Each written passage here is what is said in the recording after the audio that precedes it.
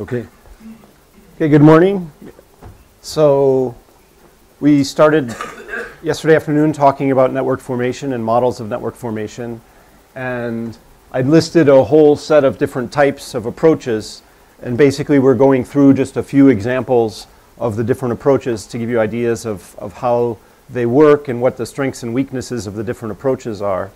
And what I want to do today, so when we went through classic random graphs, those are nice in sort of understanding things like when does a giant component emerge, why is it that we might see short paths in a network. So there are certain kinds of things that those have that provide nice benchmarks, but they are missing two important things. One is the kind of richness that we actually see in networks. There's a lot of systematic deviations from uniformly at random behaviors. And secondly, they're missing some ideas of why we might see the particular shapes that we're seeing. They just tell us here's an algorithm for delivering that. And they don't necessarily tell us what would motivate that. So we looked at strategic formation, which on the other hand gave us an answer to why we might see certain kinds of behaviors because they are derived from the costs and benefits and choices of the actors. So on that dimension, we get answers that we didn't get from the other kinds of models, but those models are very difficult and very stark, difficult to solve and are stark, and often have multiple equilibria and can be difficult to take directly to data. So in an effort to sort of move closer to data, what we're going to do is look at a class of random graphs which are a little richer than the classic random graphs in terms of the kinds of behaviors they'll generate and the kinds of things they'll allow us to fit. So this will be sort of the first class that we'll take to data that we'll be able to fit. They're not going to have all the features that we might want. So there's going to be features missing here. And they're not necessarily going to have the answers of the why questions that we were able to answer here. And then I'm going to talk at the end today. So I'll go through some examples here. And then I'm going to take you through just the ideas of what's the frontier of research these days in terms of the alternative models and what the strengths and weaknesses of each of those are. So there's different approaches to trying to solve these things and to develop models we can really work with. But there's still a long way to go, and we're not there yet. Okay, so let's start with growing random graphs, and certainly there's sort of motivation for looking at ones. So what do I mean by growing random graphs? I mean that there's actually going to be some explicit time dimension, and the network's not going to be formed all at once. So if we thought about the models we've looked at so far, either the links were just put down uniformly at random all at once, or people were forming links, but we weren't looking at explicit dynamics. So here what's going to happen is nodes are going to be born over time, and they're going to form new links at different time periods. So we're actually going to have calendar time, and that's going to give us different emergence of behaviors than we would see in a static setting. And in particular, there's lots of examples of this. For instance, when you write a paper, you cite other papers. Then a new paper comes in, it cites existing papers. Once a paper's written, it can't change its citations, or published. So basically, once you start looking at the network of citations, it's going to have timestamps on it, and older papers are not going to be able to cite newer papers, but newer papers can cite older papers. So that's going to give a very specific dynamic to the shape of the network. And you're going to start seeing things like older nodes are necessarily going to have a chance to have higher degrees than younger nodes are going to have. So there's you accumulate connections over time. Similarly, the World Wide Web, when pages are formed, that you begin to put links. There you can continue to edit them, and it can continue to evolve over time. It gets a little more complicated. But there's going to be various types of networks where people are coming in over time. New nodes are forming relationships. New scholars will start writing papers, co-authoring with people, so you'll start forming networks of co-authorship that'll evolve over time. Okay, so that's part of it. And so why do we want to work with these kinds of models? So one is just, well, there's a bunch of processes that look like this, so let's model them. Well, that's not necessarily a good answer, right? We don't want to just complicate our models because they match reality. What we'd like in our models is for them to be as as parsimonious as possible, and we only want to complicate them if they're really bringing something conceptually to the table. But they will give us a natural form of heterogeneity and a form of dynamics, and most importantly, what we're going to get is we're going to start to get the different kinds of distributions of degrees out that we see in the data. So the first type, these kinds of models will allow us to fit degree distributions. And so I'll talk a little bit about how we can fit degree distributions with this kind of model. Okay, so I'm going to start with what's known as preferential attachment. And this is trying to get other degree distributions that are out there besides just the Poisson distribution that we get from an Erdős-Rényi random graph. The idea is we saw situations where we had fat tails in the degree distribution. We saw some nodes with really high degree, others with really low degree. How do we get that? And this was sort of the motivating example, from the looking at the web from Albert Zhang and Barabasi. They were saying here's basically what we would get from an Erdős-Rényi random graph. Here's what we actually see in the data, and we want to explain those fat tails. So can we derive a model that does that? Okay. So power law explanations. I think one of the probably the paper that first nailed this is Simon's paper in 55. And basically Simon said there's two things you need in order to get power laws. So if you really want a linear relationship in a log-log world, if you want that strong a fat tail, you need, first of all, so Simon wasn't looking in the context of networks, but just in the context of general degree or general distributions of objects. And what you need is you need the existing objects. So think of, we can think of citations, but we could also think of things like wealth or other kinds of things. First of all, those things have to grow over time in proportion to their existing size. And if you just use that, you would get something that might look like a log normal distribution, or you can get other kinds of distributions. So that's not enough. So rich get richer is one thing we'll need. But the second thing is that we're also going to need a time dimension where we bring in new objects over time. And so Simon pointed out if you had objects being time-stamped and then growing in proportion to their size, so you start small and then you grow proportional to size, and we have new objects coming in over time, that'll give you a distribution that begins to look like the extreme distributions that we see in power laws. Okay? So Simon pointed this out in 1955, and then I'll give you an explicit recipe for this coming from Barabasi and Albert. And actually it turns out that Price had written a paper in 1976 which basically had the same model that Barabasi and Albert had in a more specific context. So Price was talking explicitly about citation networks and just talking about how citations evolve over time, whereas Barabasi and Albert did this in a more general application. Okay, so these previous models don't have the fat tails. So what's the preferential attachment in a nutshell? The idea is we have a network. Nodes are born over time, and they form links at random with existing nodes. So there's going to be some randomness in it. But it's not going to be that I just pick nodes uniformly at random. I'm going to pick the nodes that I attach to in proportion to their current degrees. Okay? So I'm going to form links with probability proportional to the number of links that a node already has. So if somebody already has 10 connections, somebody else has 5 connections, then I'm going to connect to the one that has 10 with twice the probability that I'm going to connect to the one with 5. That's the idea of preferential attachment. So I'm still going to have some chance of connecting to both, but the one with 10 is going to start gaining more links over time. And then you can see that that's going to have a feedback effect, right? So once I'm larger, I have a higher probability of getting new links. I'm going to grow more. Then I get even larger. I get even more links. So this is what's going to give us that really fat tail where I'm going to get some nodes that get really, really high degrees. And other nodes, if I don't get any links, it's going to be hard for me to ever get any links because now my probability is really low. That's going to be the thing that drives us towards those tails. Okay, that's the intuition of getting those extreme distribution, the extremities in the distribution.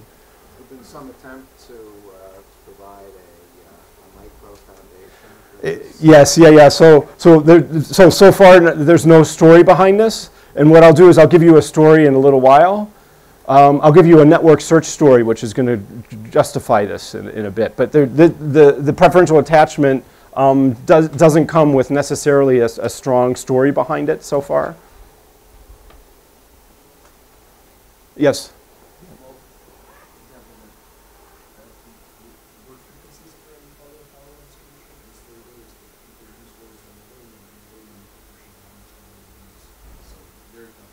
Right. So in case people couldn't hear, so Ben was saying word usage is another thing.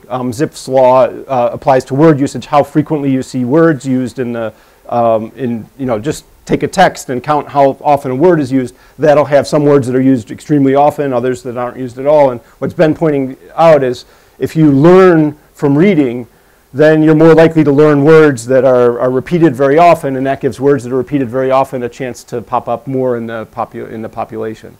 So you can think of that as exposure to the current thing, and what we're going to, the story just in a snapshot of what we will do later to get this out is to say, let's suppose, for instance, that I meet existing nodes through the network. So if you remember the friendship paradox, that nodes that have more friends are going to be represented more in the network. If I start searching through the network to find new people, I'm going to find people who have more friends more easily than finding people who have fewer friends. So we'll be able to get this kind of thing out through a search algorithm where I begin to, and that's natural to think of in terms of citation networks, right? Part of the way that you find papers to cite is by reading other papers. So papers that are cited a lot are easy to find in the literature. Papers that aren't cited are very difficult to find. And verbatim cited, exactly. So that's going to be the story, and that's going to give us, and I think the thing to emphasize about this in terms of networks is it's going to be a way of getting inequality out. It's going to be a driver of inequality in a very natural way. So if we want to understand inequality, here this is going to be a network story for why you might get extreme inequality. It's going to be a feedback in terms of which nodes gain links, and if links translate into opportunities or wealth or other kinds of things, that's going to be important in terms of determining the outcomes of the society. Is there a possibility of just a link dying out? Yes, so what you can do is you could also, so here this story is going to be one where once the citation is there, it's there forever. But you could also have situations where, if it's a friendship, friendships come and they go. And so they might disappear over time. And if you do that, then that's going to alter this model. And you can, I'll show you sort of a technique for solving it, and you can do it with link disappearing. And depending on how you do that, you'll get different degree distributions. So then that'll work against this sort of, because people will be losing. It depends on how much you lose at what rate. Okay, so just to, I'll first give you a picture of one of these graphs, and this doesn't, it looks visibly doesn't look that different from what we saw before, but this one is one that was generated by preferential attachment compared to the ones I showed you before that were generated with the uniform probability. And what's unique here, I'm not sure you can see the numbers, but this is node 1, this is node 2, node 3, node 4. Node 1 everything started with a couple of links, and then links were added. Each new node added a couple of links to existing nodes in this diagram. But what happens is 2, 3, and 4 were early nodes. They ended up getting a lot of links because they were early on.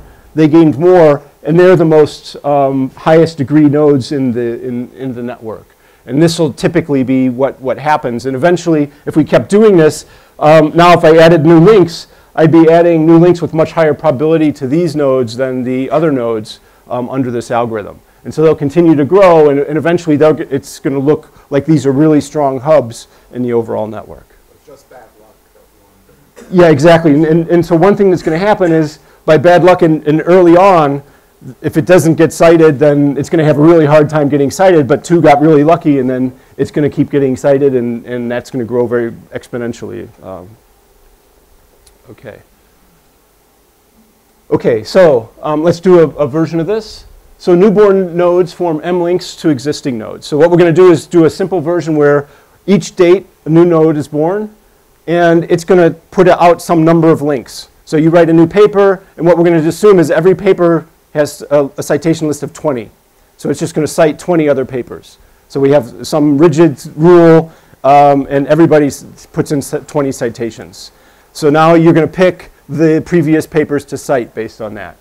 So after T periods, there's going to be T papers written, then each one is written in sequence here.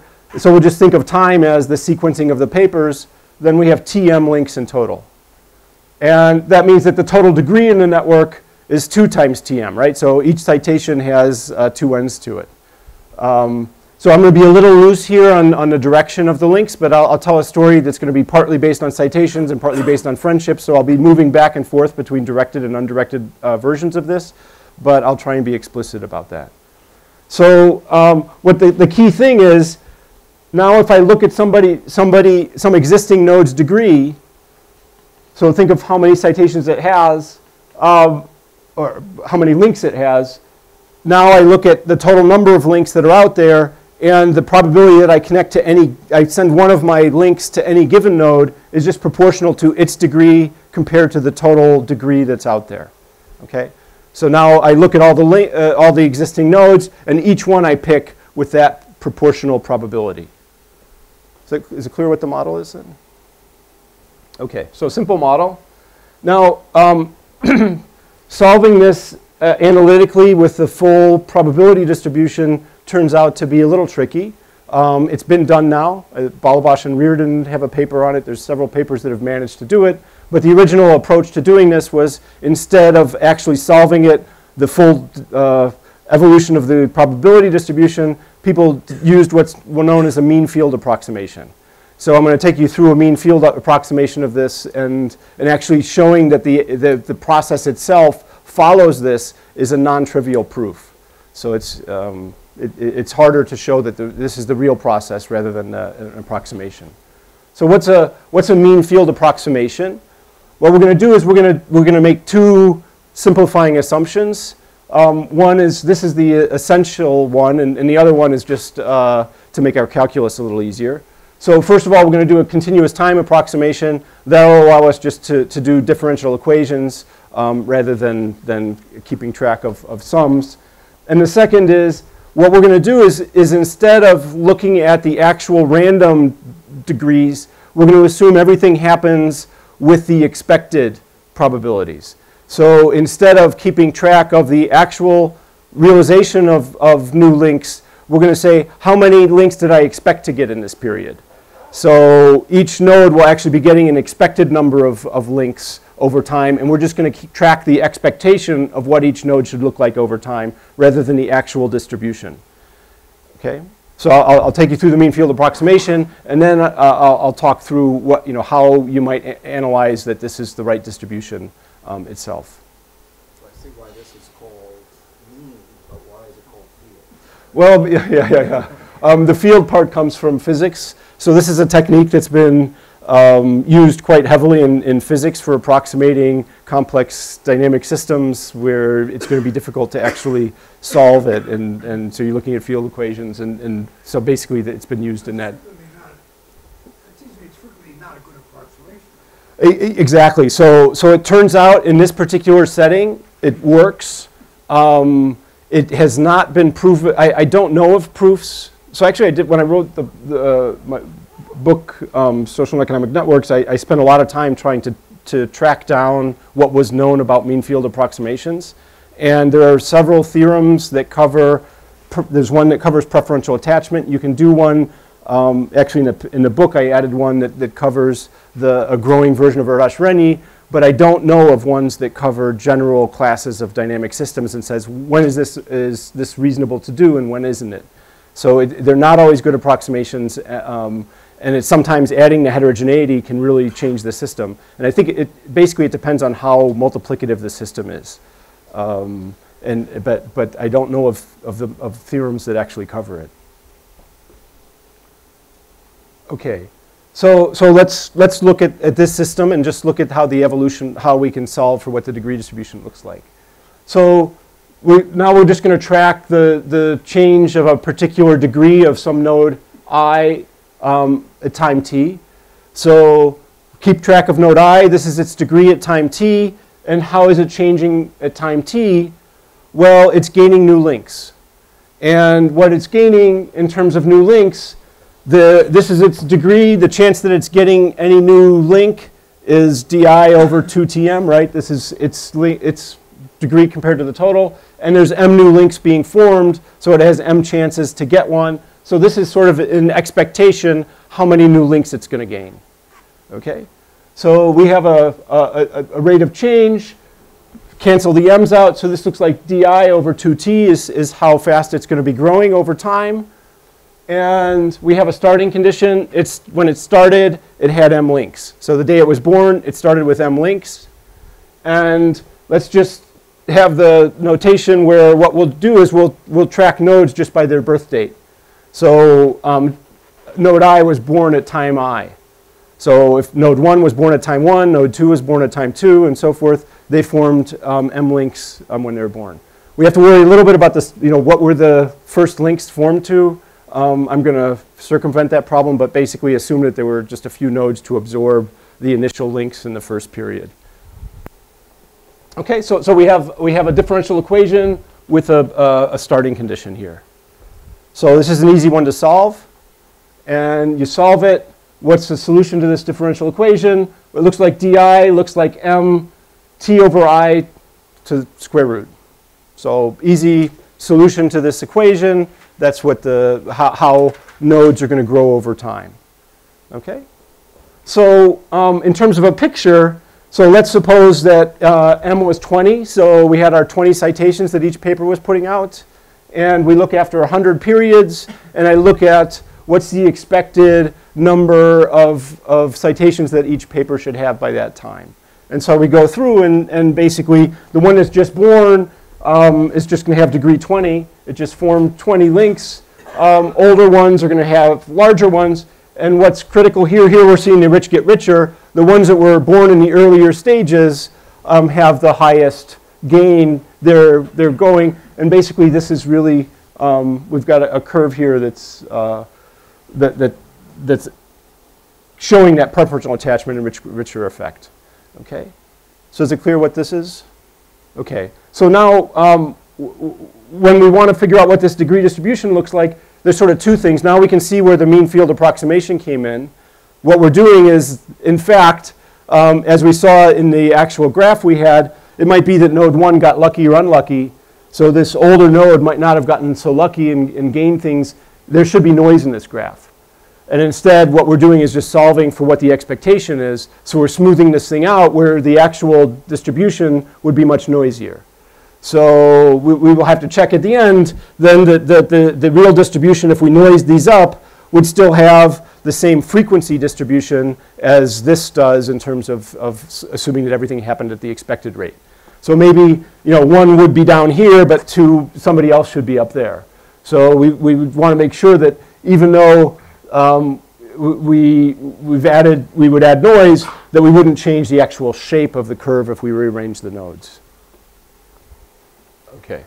Yeah. Just to clarify, the distribution that you're looking at is when the period goes to infinity and the empirical distribution of the degrees goes to some limiting distribution, and that's the distribution that you're looking at? Right. So right now I've just said, okay, this is what the degree is at some period t, and then what we can do is we could solve for what the degree distribution should be at any period t, and then we could also send t to infinity.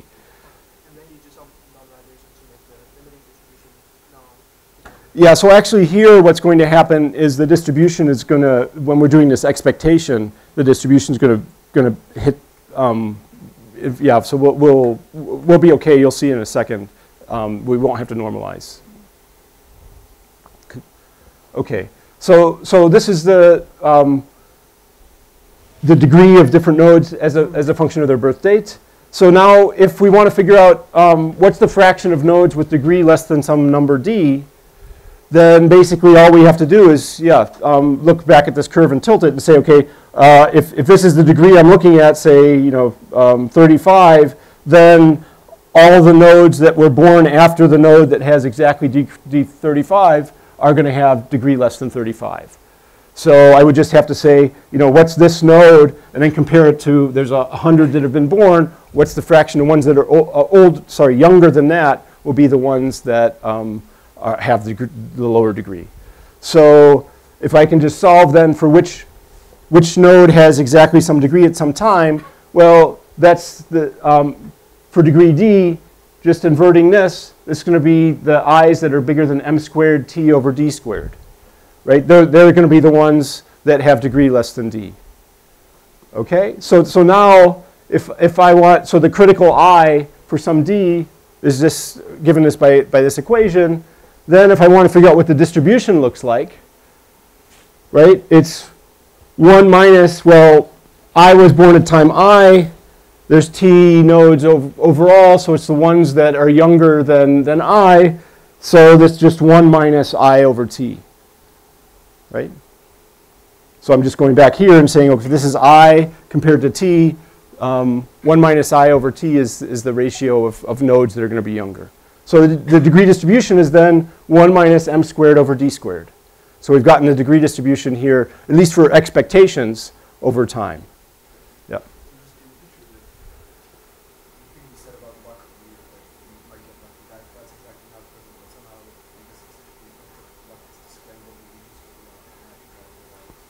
Right. So now what this is this is actually the distribution of expected degrees, not the actual distribution of degrees. And what you're saying is, well, you know, why is it that the degrees come out to follow this actual curve?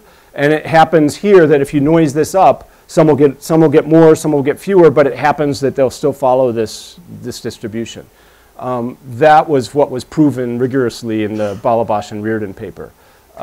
It's easy to do for the way I did it for the exponential distribution, and there it's fairly easy because you can use Chernoff. Doing it for this is a little trickier.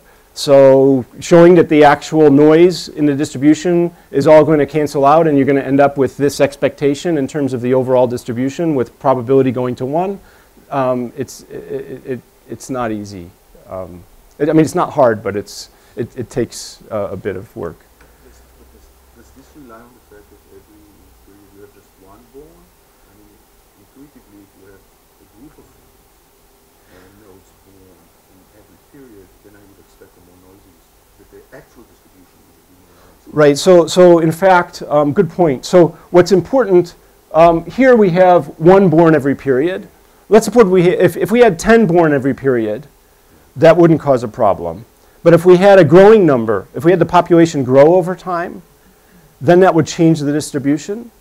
And then if the growth rate was fast enough, then the noise could be more problematic. And so if you do it at a constant rate, you'll still get the same equations.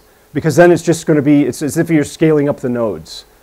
So actually just... I would expect a variation among those 10. You'll get some variation among those 10, but it actually smooths things out rather than causes more. Because now, here we've already got, we've got noise because there's be variation among the ones that were born earlier and later. And sort of adding more at any given date actually sort of works like a law of large numbers, where now the ones born at a given date are going to begin to, on average, balance out correctly and things smooth out. So that doesn't cause problems. But if I'm changing the rate at which they're coming into the system, then I change this differential equation, and I change things in ways that then can make the older nodes have more of an impact than the younger ones, because there's more and more younger ones, and then being older, it gives you more and more of an advantage. And once you skew that distribution enough, then you lose the ability to do a mean field approximation. So okay, so I'm not going to take you through a proof that this is actually, I'm not taking you through Balabash and Reardon. You can look at their paper and check that it works. But this is a technique that works for this kind of distribution.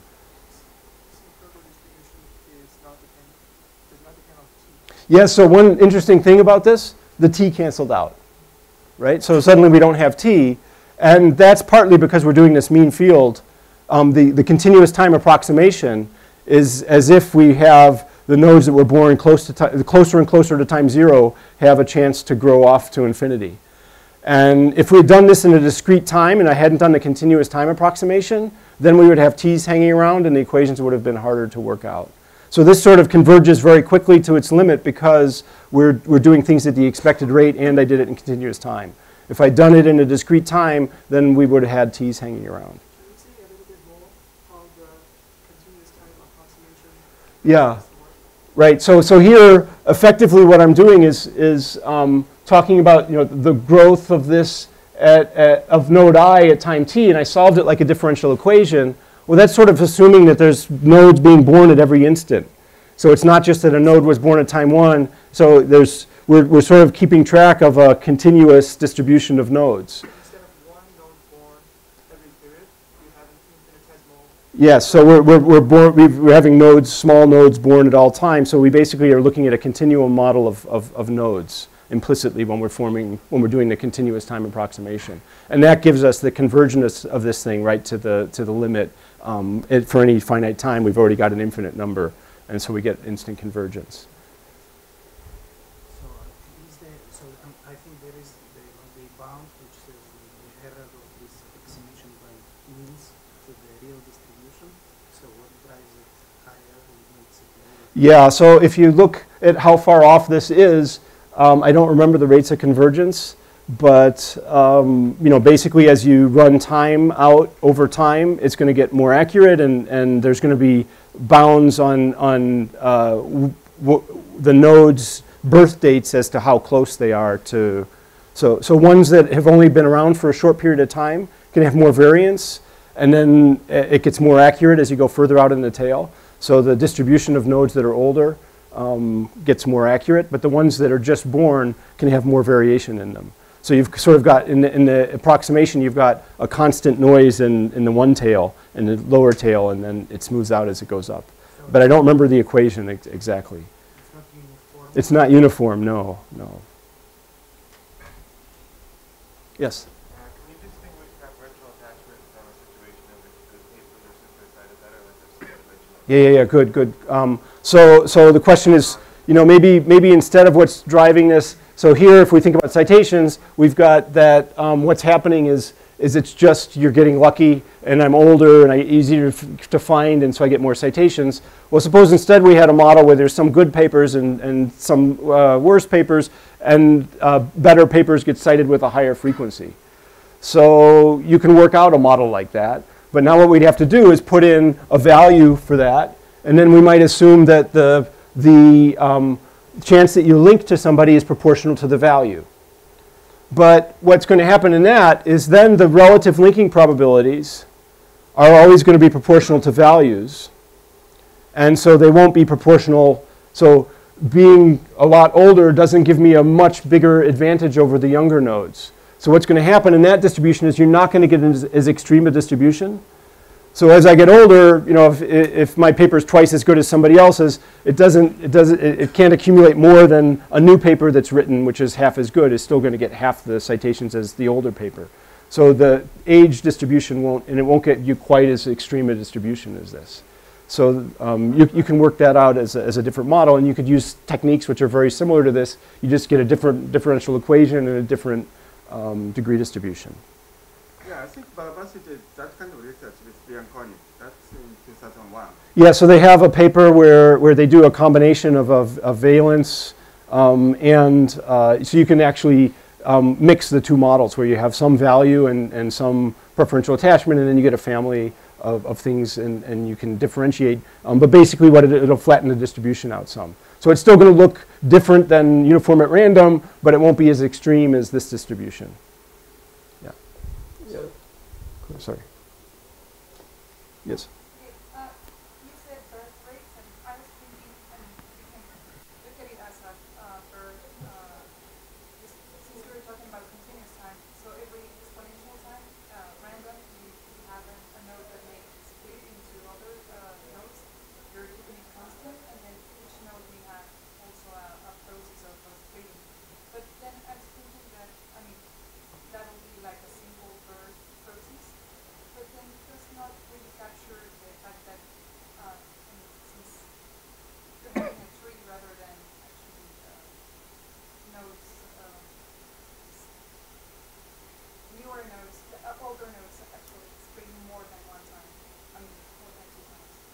Yeah, I mean, I guess, part of it, it depends on really what the application is and what we might think of as, what's driving the increase in the number of nodes.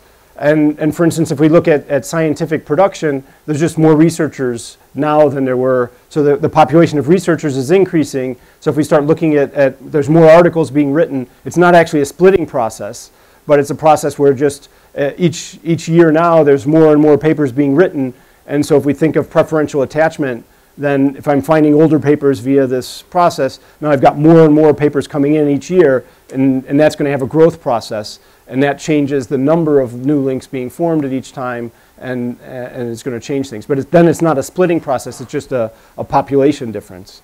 Where you could also think of, maybe I've got a web page and I start dividing it, or I do some, but that would be a different process, yeah.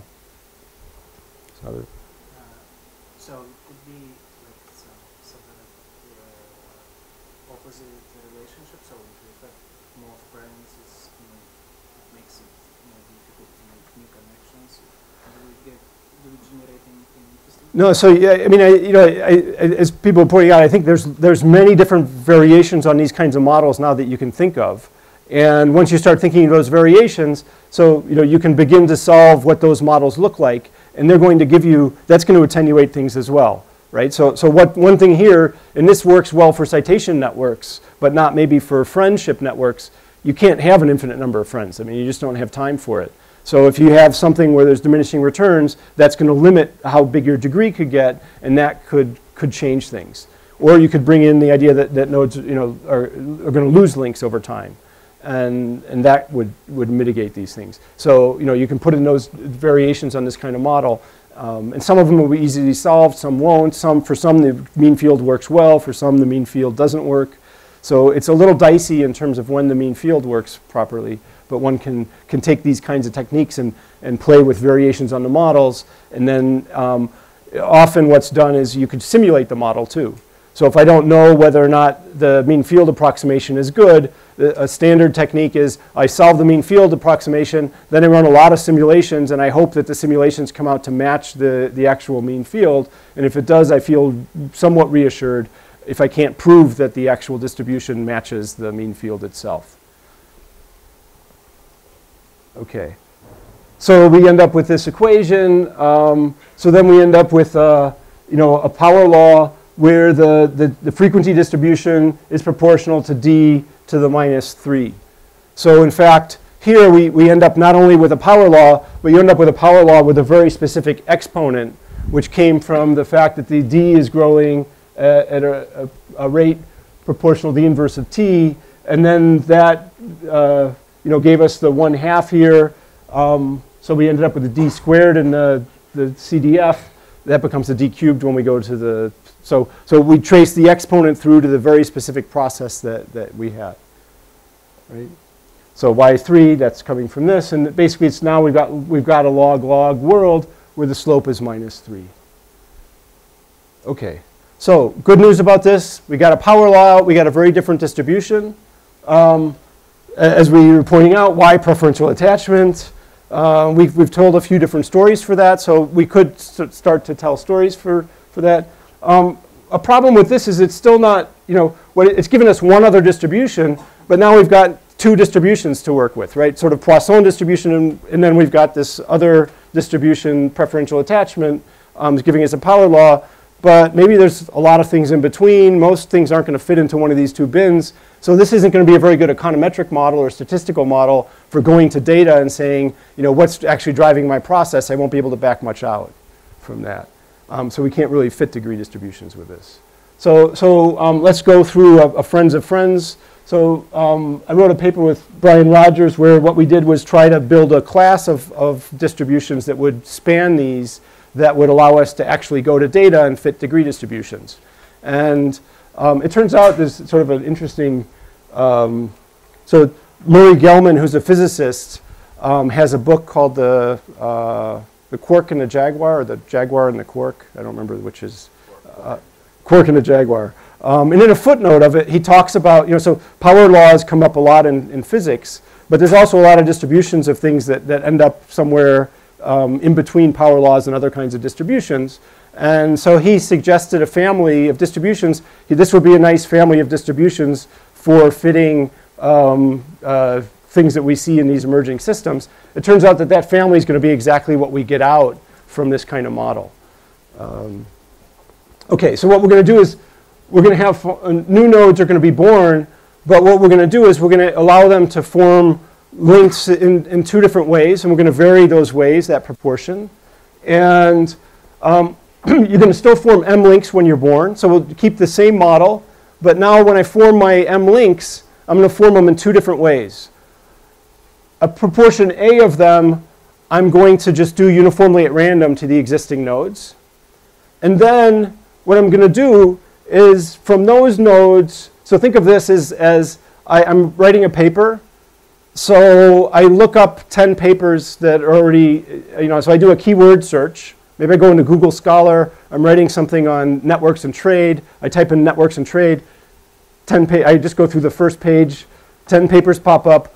I look at those papers and I cite them.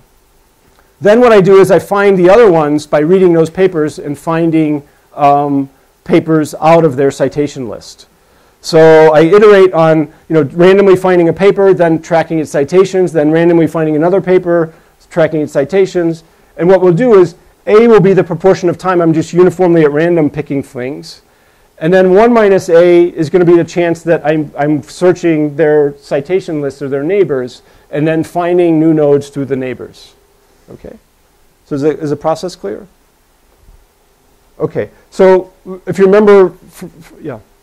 This process is going to allow to create clustering in the distribution? It's create what in the distribution? Cluster. Yes. Good point. Yes, you got it.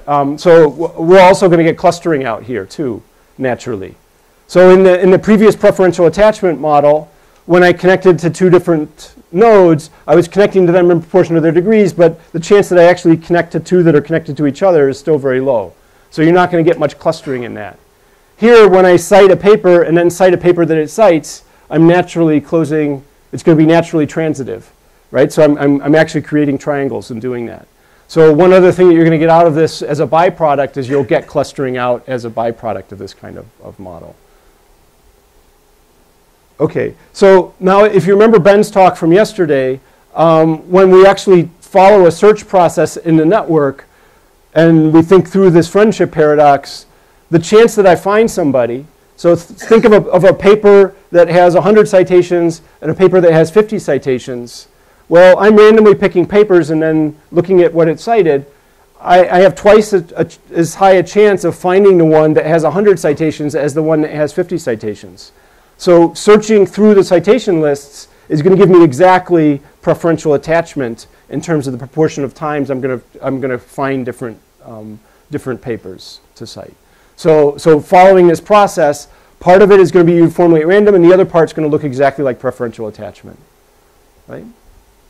So now we can just go through, so the distribution of neighbors nodes is not the same as the degree distribution, so that gives us this extra weight, the preferential attachment part.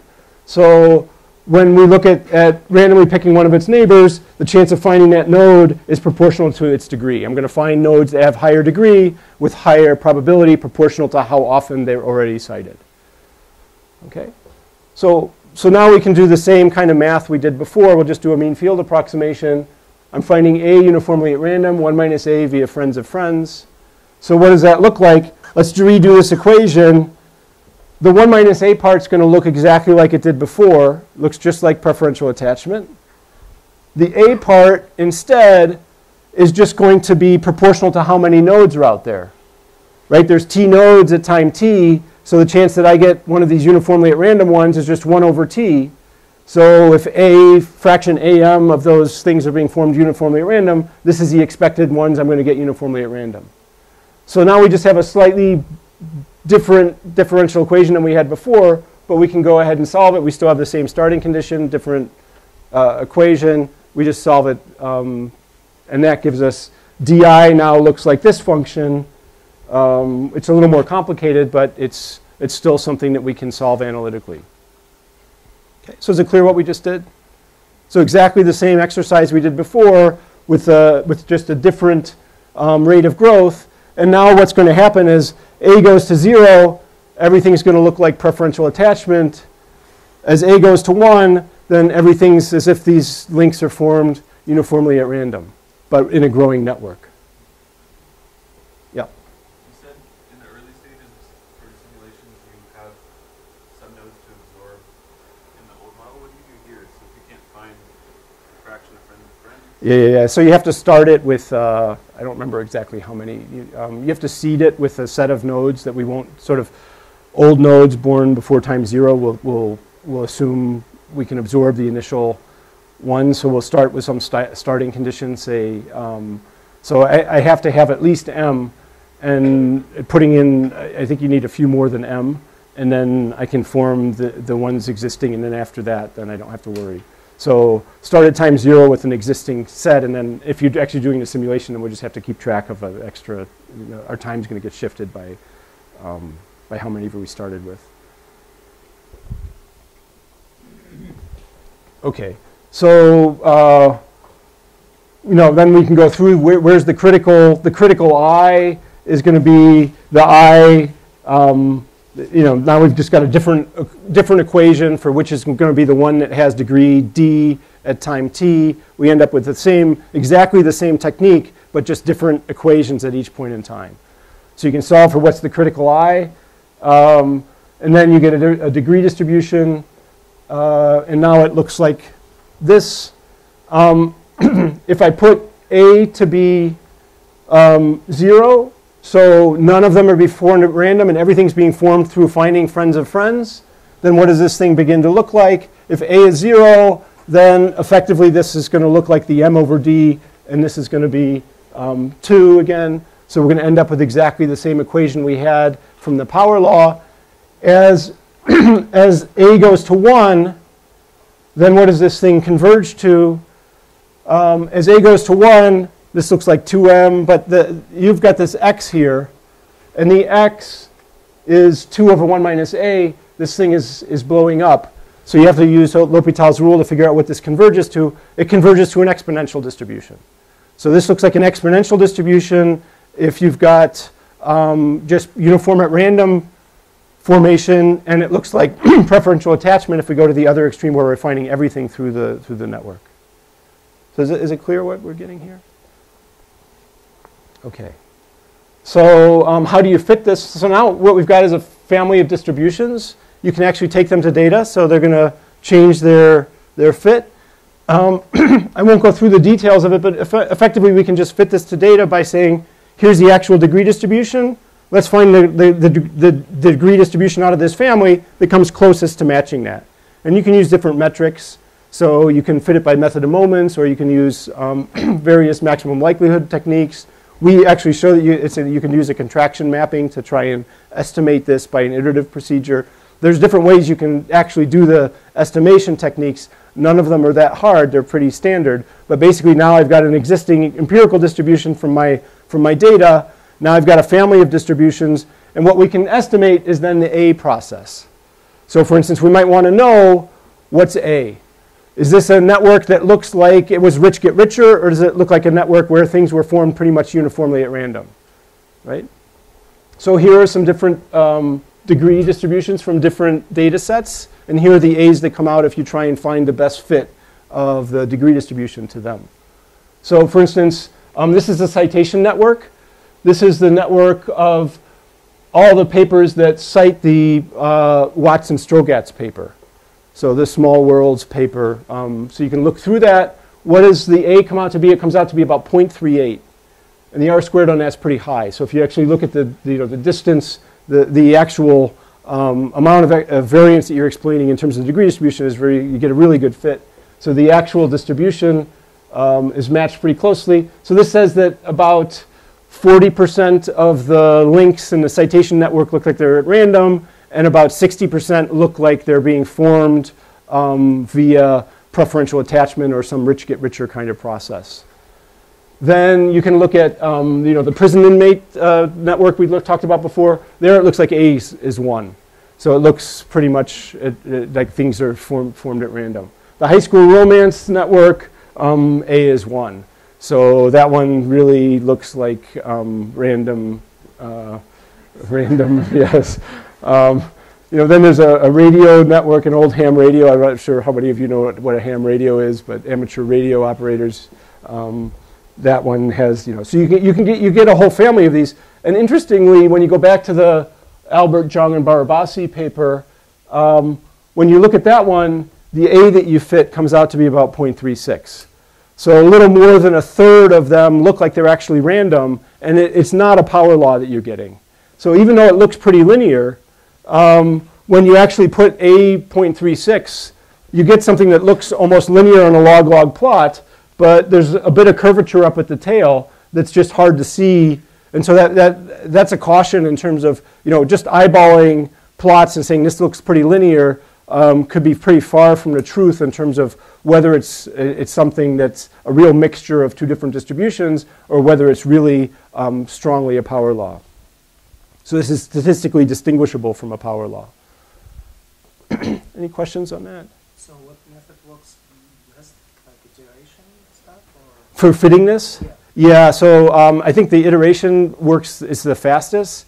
Doing maximum likelihood or GMM in this world is computationally quite intensive. I can explain what the trade-offs are in the different techniques, but I don't want to spend time. I have to spend a lot of time sort of building up exactly how you program those things, but I'm happy to talk about that afterwards. Yes? Sorry, but M is also a parameter. Yes, yeah. So here the M is really easy to estimate because the M is just the average degree here. So you can get that directly out of just looking at the average degree. So the the A is the hard thing to fit, and then the average is just you just use the point average, and that's direct. Go back to your Antelli plot, the high school romance. Yes. Shouldn't all the links of females be males, not links of males be females? Yeah. So this is a bipartite network. So then A has to be more than that, right? Not necessarily. Because my links, other links are people that I wouldn't be romance partners with. Right? It's just estimating out the degree distribution. Yeah, this is just the degree. So. Yeah, just the degree distribution. So even in a bipartite network, you could still have a power law. I mean, it could be that some nodes have lots of partners and other ones have very few partners. So the fact that it's bipartite doesn't disturb the actual degree distribution itself. And that's actually a peculiar network because it's almost completely bipartite. There's very few homosexual relationships in there.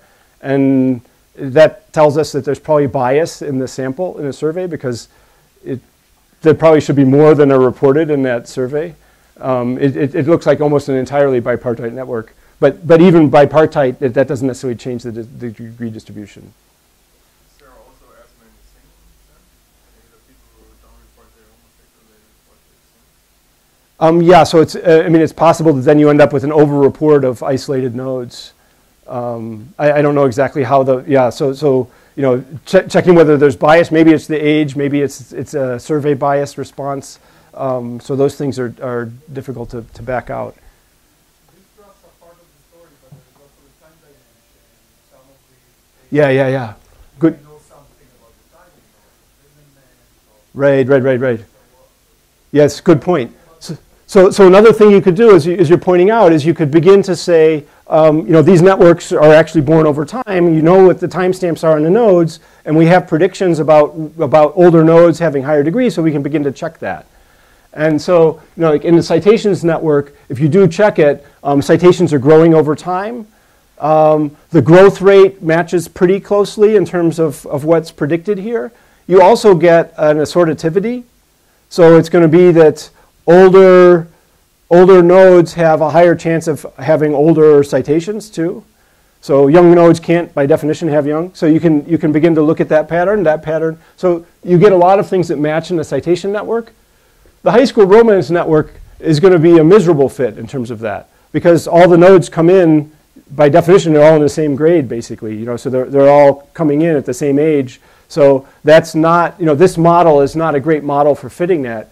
And in fact, the high school romance looks more almost like an Erdős-Rényi random network more than one that was gotten through this growing process where you're going to have different aged nodes having different degrees. Okay. Clustering, as we mentioned, you can get clustering out naturally from this because I'm connecting to friends of friends. Okay, so let's sort of summarize where we are, and then I want to spend a little time talking about where the state of the art is in terms of this kind of estimation these days. Okay, so the classic random graphs, they told us how we might see certain kinds of things like short average path, no why, but they're very useful benchmarks. So this is a great null hypothesis, and some of the techniques that we learned from those graphs are useful to take otherwise. Strategic formation, nice for the why and give us some welfare analysis and other kinds of things under externalities. Hard to solve, hard to estimate. So these aren't, so far people have been struggling to take these directly to data. And I'll say a little more about that when we talk about something down here. Growing random graphs, they give us some answer to why. So now we've got a little bit of a clue. Maybe it's through search in the network. And I think that's an important insight in the sense that, if we think that things are driven by the network processes and the network is actually controlling information and ability to find other nodes, that's going to have consequences that then have feedback effects and can lead to more inequality in the degree distributions. So we're getting some Y answers out, but still no welfare, so there wasn't any welfare analysis there. And it's a limited class. So it does have very specific properties to it. It's not, for instance, going to allow us to do anything with homophily.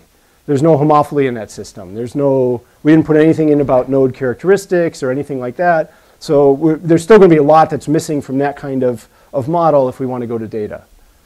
So then we can start looking at various other kinds of models that have been proposed to try and take things more directly to data. Would it be so complicated to introduce homophily by just having different types and assuming that one type has a higher probability of attaching to a similar type? Right. So exactly. So you're right. You can enrich this kind of model to say have different types and now have a bias in the probability of attachment and then solve that kind of differential equation. And it gets a little more complicated, but it can be done. So that sort of answers things to some extent, but I think, so no homophily, we can enrich this class to have homophily. I think part of the limited class here, so one thing that's true about this in terms of, say, your ability to generate clustering, is the clustering and other kinds of things are fixed by the process. It's only basically a two-parameter family. So we had this one parameter, which is the average number of new connections that people are forming. The other parameter was sort of how many I formed uniformly at random versus preferential attachment. But we only... But you have another parameter. Yeah, so now I have a third parameter I can add, which will enrich sort of some aspects of it. But it's not quite rich enough to actually match, say, the prevalence of triangles in a network or other kinds of things. So it still misses on a lot of dimensions that we actually are interested in. And it's kind of cumbersome for the homophily. It gets really tricky to solve. So most people that have worked at the homophily have worked more with block models and other variations of those models. But you're right. I mean, these can be enriched further. And I think also, so one way to go is to start looking at growing strategic models or growing models with types and people's preferences based on those or qualities, other kinds of things. So, building richer growing random graphs. Okay, so I'm going to spend a little time on block models and then I'll finish up by saying a little bit about exponential random graph models. Okay, so what do block models do? And this is a set of models that are used really, really frequently. What do they do? Basically, you expand the basic GNP model, so things are going to be put down independently, uniformly at random, but now we'll just introduce nodes having characteristics. So this is a simpler model to bring the nodes having characteristics in. So we can just have age, gender, religion, profession. Each node will be just a list of what its types are. And then we've got node attributes, so we can think of these nodes of different types, and then we'll just have probabilities of connecting that instead of having one uniform probability, the probabilities could be dependent on the types. So we end up having a probability of blues to blues, probabilities of greens to greens, probabilities of greens to yellows, and so forth. So we have a bunch of different probabilities we can estimate, and this type of model is obviously going to be really easy to estimate because we just look at frequencies of connections between those types, and that's our point estimate for whatever the chance of this type of thing being present is. So that's why this model is so prevalent. A lot of times when people are looking at networks, they'll just quote what are the frequencies of connections between different types of nodes. Right, so we end up with estimates based on just direct counts. Does the set of types need to be finite? So it doesn't have to be finite. So the standard technique to doing continuous covariates would be, for instance, doing, say, a logistic regression, where what we might do is say, what's let's think of the probability of a link between some node I and j. It's going to depend on some characteristics that I has and j has. And we might say, for instance, this would be a standard formulation you see a lot used with studies of the AdHealth data set. So you have a list of covariates for each, and then say, if we think there's homophily, we might say that there's a negative parameter here on how different the nodes are. So we look at the distance between the nodes types, and then we think that there might be a parameter there. And then we just say, okay, the log odds that we are connected is a function, say a linear function of that. This would be a standard sort of block model done in logistic style for continuous covariates. So you can do it with continuous covariates. You could do probit or logit or whatever type of continuous regressions you want. Is that any questions on that? So these models are easy to do. You could partition them, do it for finite types. Homophily is just going to be higher probabilities for same types. If you do it in a logistic sense, then this kind of test would just be a test of whether you've got a negative coefficient on the distance between the attributes of the agents. Is that decreasing the probability of linking? You could do things like direct tests on that.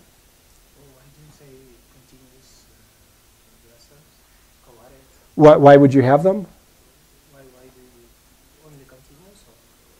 Well, I mean, you could have, now once I've gone to logistic, I could put in any type of variable here I want. Yeah, I mean, it could be discrete or continuous. Yes, yeah. But if I have continuous, then I'm going to be forced to have some formulation, which is, I can't go to this standard block model. So the block models goes back to Harrison White and I guess in the 1960s and 70s in the sociology literature, they were looking at trying to find the blocks of types in the society that were dictating who was forming relationships. And so they were looking at trying to decompose networks based on what they were seeing. And so that comes into thinking of finite. There's this finite set of types that matter. But more generally, we might have continuous covariates that we're working with as well.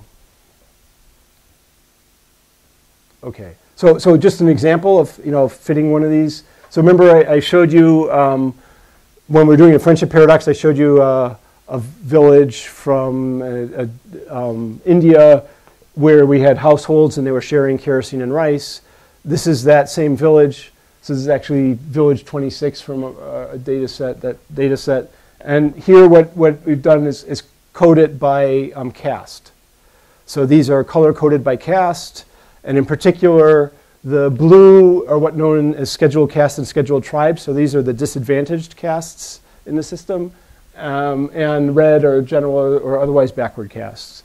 And here you begin to see that there's going to be splits in the network that are dependent on caste. And we could just fit a simple block model. So we could ask, what's the probability that you connect to the same color? What's the probability that we have a link between links of two different colors?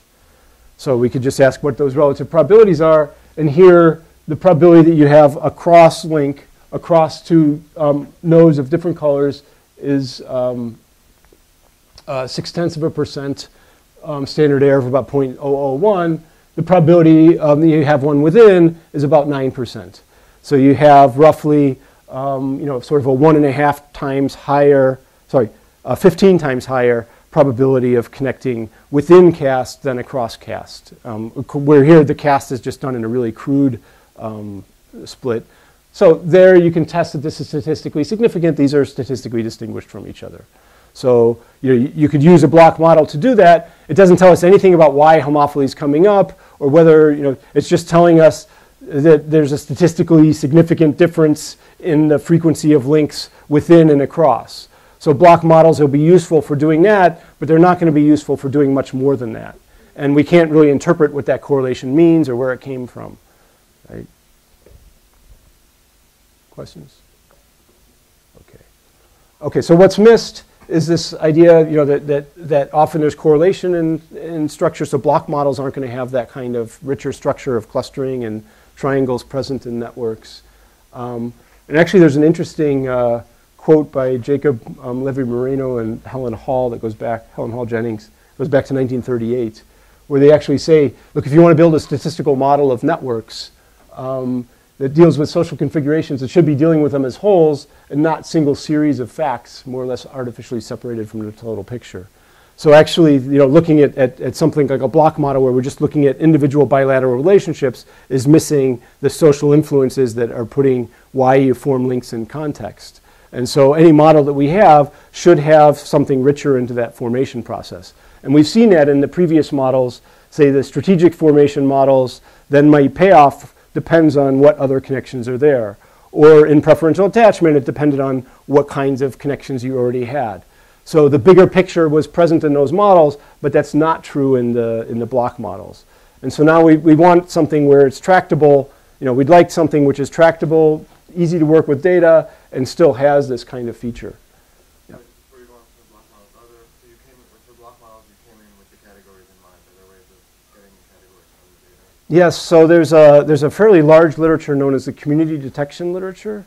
And what the community detection literature does is say, for instance, let's go back to this picture. This is a good example. So here, let's suppose we just, I've given you two different attributes. We could say, is there more driving this graph? Okay, well, have a look. People see another cut in this graph. So if I drew a line right here and had these blues over here and these blues over here, there's basically one connection between these two, right? But there's no other connections between any of these blues and any of these blues. So in fact, these are segregated, these sets of are segregated more strongly than the others. It turns out in this village there's a Hindu Muslim population, and you're seeing a split that's actually based on religion. Now, if we didn't know the religions, we could still go through and say, there's actually some other attribute that's here. Not sure what it is, but it's driving this split. And so what you can begin to do is now, you give me a graph, and I'll try and find the components of the graph by looking at its structure. And there's a fairly large literature, and some of it uses spectral decomposition, based on eigenvectors and eigenvalues.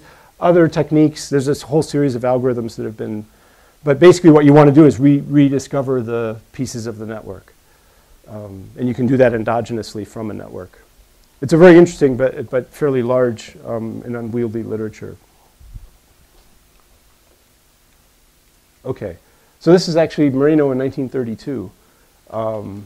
Actually did one of the first diagrams that you'll see.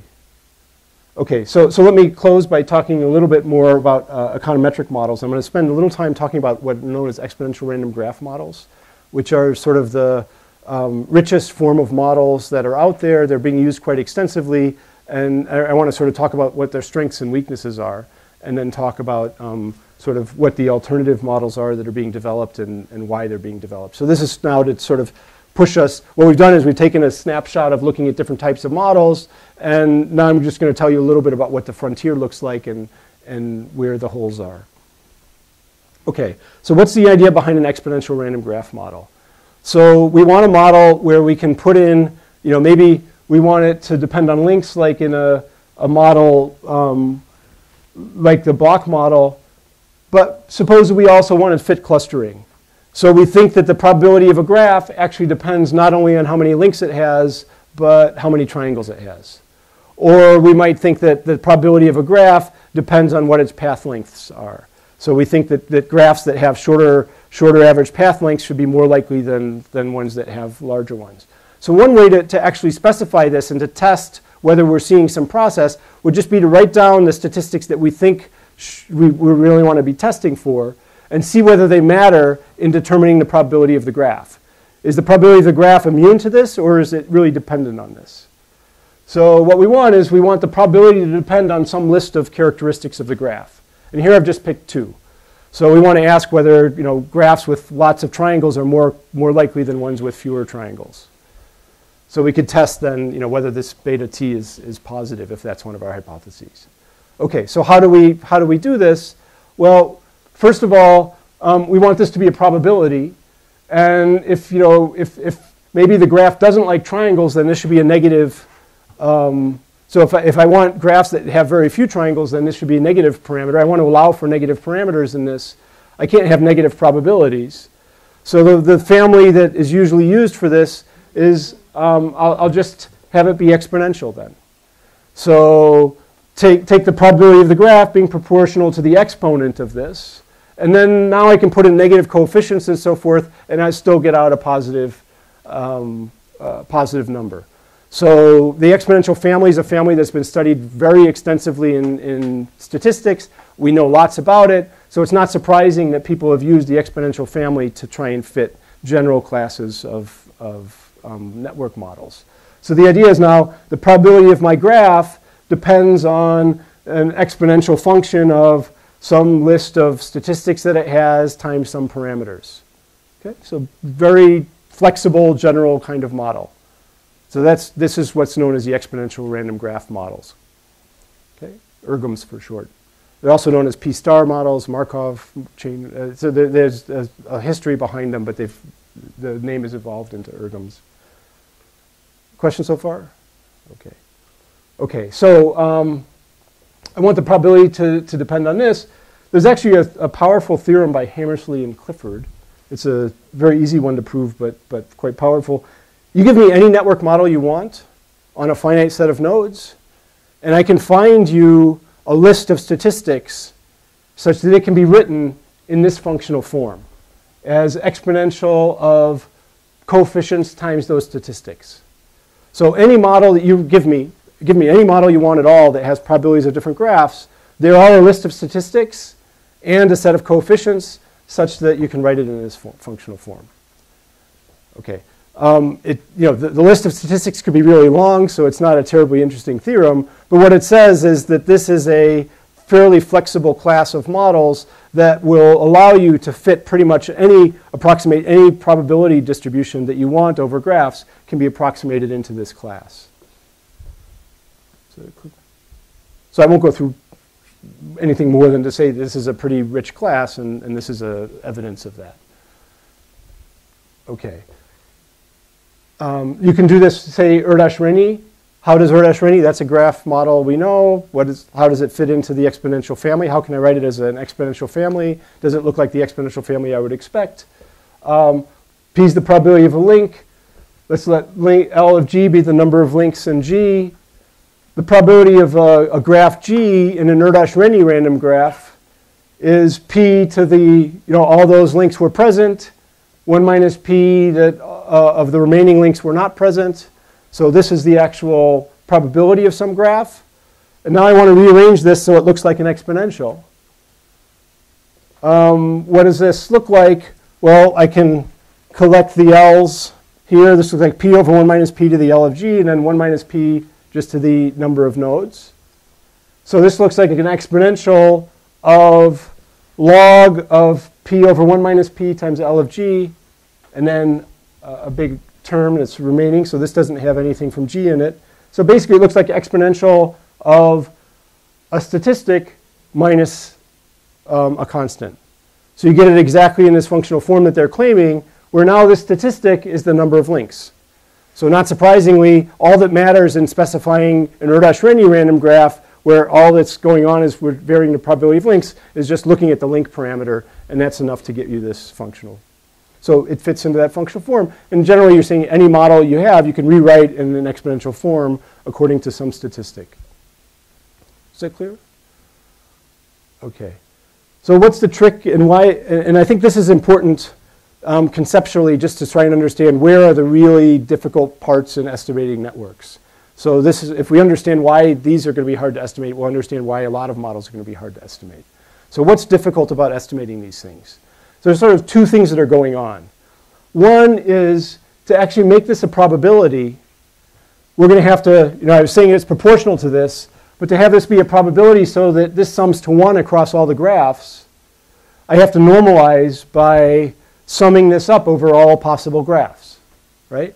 So I've got a probability for each graph. In order for it to be a probability, I have to normalize by the total sum of the probabilities. Okay, so I need that. Well, that means that now this is going to be hard to calculate. Why is it hard to calculate? Because I'm summing over a really large set. So as we talked about before, you give me 30 nodes and I've got this enormous number of networks. There's no possible way to compute this with a computer. Even with a small number of nodes, I can't compute this. So I can never compute the actual probability of any graph if you give me some potential parameters that you want to estimate and see whether this is, calculate the probabilities for this. If I want to do something like maximum likelihood, I'm going to have to be able to calculate probabilities. I can't calculate them. It's just impossible. Okay? So that's one challenge. What's the second challenge? The second challenge is, how many data points do I have? I have one realization. I get one graph usually.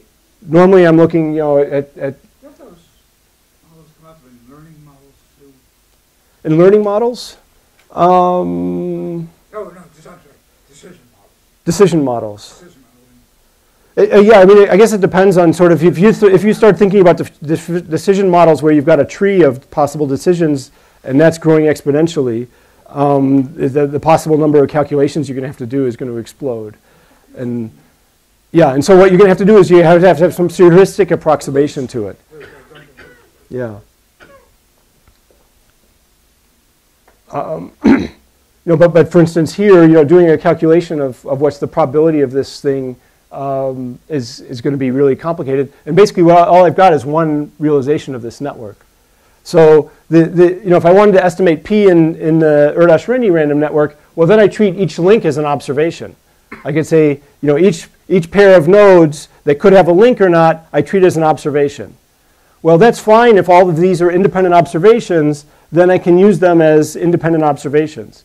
The problem is when I'm thinking of the network now as having, maybe these links are no longer independent, but they're dependent on the other links that are present next to them. Now all the links are correlated.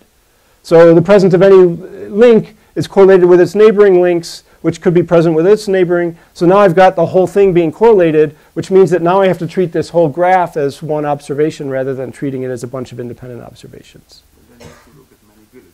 Yeah, so one possibility is if I'm lucky enough to have many villages, then I can do some statistical analysis, and there are data sets that look like that. Problem is that maybe I'm dealing with Facebook data, right? So how do I deal with that? I've got one graph. But I do, in some sense, have lots of observations. There's lots of people in Facebook. Can I chop it into individual pieces? Maybe I can chop it into small pieces and treat each one as an independent graph. And effectively, when you look down here, maybe one possibility is I'll look at one giant graph, but I'll say, okay, well, the Facebook graph is in many different countries. I'll treat each country as a separate observation, and now I'll treat them as many observations. That's one possibility. But that means that I have to really have approximate independence with distance. And unfortunately, when you look at the Facebook graph, it doesn't have that property. There's actually nodes that are links that are going across countries, and they're going across countries in correlated ways. So that's not a good approximation. So that's actually this, hoping for many graphs or trying to chop your graph into many graphs is one possibility. But the other possibility is just to try and estimate this thing directly, right? And so what people tend to do is okay, well, we can't calculate this thing, but maybe we can sample some networks, right? So we won't look at the whole set, but we'll sample some. And so what people have used is what are known as MCMC techniques. So you use Markov chain Monte Carlo techniques. So what you do is you just pick, so think of, we want to calculate what this denominator is to figure out what the probability of a given graph is. So we're not going to be able to calculate it, sum it up for all possible networks. So we'll just pick a bunch of networks, a random sample. And how are we going to do that? Well, we have some technique of sampling the space. Markov chain Monte Carlo means you start at some network and then you follow a particular algorithm for moving from that network to another network, recalculate, go to another network, recalculate, and then that's the way you estimate this denominator. And so Tom Snyders, Mark Hancock came up with some papers in 2002, 2003 that provided a particular search algorithm for searching this space of networks. Okay. So then what you did is they started programming this, and then people started using the program. So you put in the algorithm, it estimates this thing down here. Now, what do I do in order to estimate things? I feed in my graph. I give it to the computer. Now it can begin to search over a grid of different parameters and try and figure out what's the one that leads to the highest likelihood of seeing my graph. So I could start with some parameters. I calculate what's the probability of my graph. I put in another set of parameters. I calculate what's the probability of my graph. And now I do this by each time estimating what the denominator is through this MCMC technique. Okay? So if I get accurate estimates of what those probabilities are, then I just find the parameters that give me the highest likelihood. That would be maximum likelihood estimation. So I just try and maximize, find the betas, which give me the highest probability of seeing the graph I saw, and then use those as my estimates. So is it clear what the idea is here? How much can be K, the dimension? So, I mean, obviously, as I increase K, that's going to become more difficult computationally. As I try and get more accurate estimates of the denominator, that's going to become more complicated because I have to do more iterations. So there's no set formula for how large K can be. It's going to depend on how large your graph is and so forth. You can fit them into the computer. The difficulty is that, in fact, what the computer is doing is pulling some subset of these out just randomly, and it's not necessarily getting a good, as we said, 30 nodes, we've got 2 to the 435 possible graphs it's got to be checking. If it checks 10,000, that's not many graphs at all, right? That's a tiny, tiny proportion of the overall fraction of graphs. So but this algorithm here for gives you an actual estimate of this normalized factor is just sampling. So what it does it explicitly, so it's yeah, I don't want to go into the details of exactly how it works, but let me give you a heuristic description of what it does. So what it does is think of it as trying to get an estimate of estimating. So suppose we sample 10,000 of these. We're going to march through and get 10,000 of them. And then from this, it's going to try and extrapolate what this is, what this overall normalizing coefficient is. So if I sampled 10,000 over 2 to the 435, then I could just take what my sum is for this 10,000 and scale it up by 2 to the 435 over 10,000. Right? So I just multiply it up, and that'll give me what this coefficient should be. It does a slightly different calculation than that, but that's essentially what it's trying to do. So yes, so it tries to give you an estimate, not just sampling the distribution and giving you random graph. It tries to estimate. Yeah, it tries to estimate this thing, and then what it's going to do is it's going to iterate over the betas. For each beta, it'll go through this sample. It'll get me an estimate of what the probability is, and then it's going to search over a grid of betas and try and pick out the beta that gives me the best overall match to the highest probability of seeing the realized graph. Is it straightforward to also that these functions as one plus k depend on node characteristics, for example? Yes, yeah. So exactly. So I could think of this as links between blue nodes. Links between blue and red nodes. So you can pretty much stick whatever statistic you want in there, and that's fine. So that's part of the wonderfully nice part about this functional form is I can stick in whatever I want there, exactly. So I can stick in stuff with node characteristics. Okay, so how well is it doing in terms of, so as I said, it's trying to sample too many things. So sampling Gs aren't going to lead to accurate estimates. There's actually a theorem by Baumidi, Bresler, and Sly, 2008, that sort of says, okay, look, it's looking at a subclass of ergams, not all ergams. But what it does is it proves if you've got a dense enough class of ergams, if you're using the MCMC techniques that are actually being used in the programs, these basically they're using a particular type of dynamic, Glober dynamics, based on Gibbs sampling. So if you're using a particular algorithm for searching that space, the estimates will be accurate in less than exponential time in the number of nodes, only if the networks have approximately independent links. Okay? So if it happened to be that we wrote down a model that looked like a block model originally, which we could have just estimated directly, so if we didn't have any correlation between links, then you can estimate it using this technique. But if you don't, then it's not going to converge in less than exponential time. So this is a pretty damaging theorem, I think, for this class of models. And basically what happens is the way that people use these ergms is that you stick in your model to the software, it spits out some parameters, and then people will then try it a bunch of times and then see whether it gives back the same parameters. And if it's giving back the same parameters, then you say, oh, well, I must have had I got lucky. For me, the model that I happened to specify didn't seem to suffer too much from this problem. Everything's okay. But the theorem here is pretty disturbing in the sense that it says, you're searching a space. We're looking at, say, 10,000 graphs pulled out of a space of 2 to the whatever it's going to be, depending on how many nodes you have. I've got a huge space. I'm searching a small part. I'm probably not going to get an accurate estimate of the probabilities. And here it shows that generally, unless you've got really correlated, uncorrelated links, searching that space is going to be really hard to find representative networks. Okay, is it clear sort of what this? Okay, let me just take you through. I'll just show you a quick simulation. So what is this? This is, let's try and run the programs. Let's just run one of these programs and see what we get out of estimating. So what I did is just fit in 50 nodes. We're going to do 1,000 different estimations from the program of an exponential random graph model.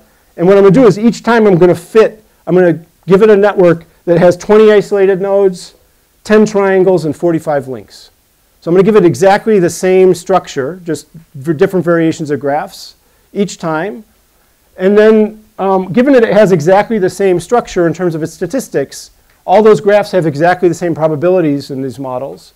It should give me back the same betas every time. Okay? So every time I give it the program should give me back the same estimates. And here's the distribution of estimates on link parameters. So it's quite wide, ranges from -3 up to 4. In fact, the right parameter is around -2. So it doesn't actually ever hit the right parameter. It gives you quite a range. This is pretty close to the right isolates parameter is a little more than 16. It actually does okay on that one. The right triangles parameter is actually negative. It's not hitting that at all. So it's giving me a completely different distribution. So, it's not working. And it shouldn't be expected to work given the actual problems that are being faced. So now let's actually take the parameters that it spits out and recreate graphs from it. So you can actually have it generate graphs. So I feed it a graph with 20 isolates, 40, I don't remember the precise numbers, 45, 20 isolates, 45 links, and 10 triangles. Feed it that graph. It gives me some parameters, and now I ask it to recreate a graph and see what comes out. What comes out of that? Well, remember it had 45 links. This is the distribution of graphs that it actually gives me back from its model that it created. Most of them have in the order of 300 to 500 links. Occasionally it gets lower, but it never comes anywhere close to 45. It does really well in the isolates. It seemed to really hit well. And then when I do the triangle count, it had 10, and normally it's giving me somewhere between 1,500 and 3,500 triangles. So it's just, it's not working, and the theorem told us it shouldn't work, right? And sort of, the reason I'm showing you this is because this is a very simple model. This is using the R package of StatNet for ergms.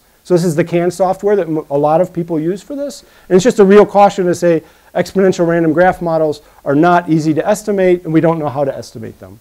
So there's some problems there. So basically, for this class, they're not estimable that I know of. Which formulation should you use? They're being used quite a bit. You're not sure, so there's issues here. They're very wonderfully flexible, powerful, but there's some problems. So there's other alternatives here. I'm not going to have time to go through these. They've all got their pluses and minuses. One is to assume lots of independence. Other is to try and deal with the multiple equilibrium problem and get some implications from pairwise stability. Another is to build a different class of models that sort of circumvents the estimation problems of the exponential random graph models. You can do that, but you can only do it with certain kinds of subgraphs. So there's different approaches you can use that overcome some of these, but this is sort of an active area where we really need a lot of work still, and there's still a lot to be done. So you spoke in the result about mixing induction exponential time for kids, and do you know if there's any application of the type of algorithm, like stuff like ETH-BAF? Yeah. So I think, so one possibility is maybe we could just do better sampling. And I think that that's doomed, and I think it's doomed just because of the size of the space. So maybe you're better at sampling 10,000 networks. You're still not getting, it's just too big a dimensional space in terms of all the possible networks that are out there and what they look like in terms of their configurations. How many have lots of triangles and few links, and it's just a really rich space. And so even if you use a different sampling technique, you're still looking at too small a set out of its, I think that's the problem. But that's conjecture. So it's possible that there's some really clever sampling technique that somehow captures the richness of the space. But it's going to have to be much more sophisticated than the current MCMC techniques that are being used. Yeah. I think we should stop for a coffee break. So take some coffee and thanks.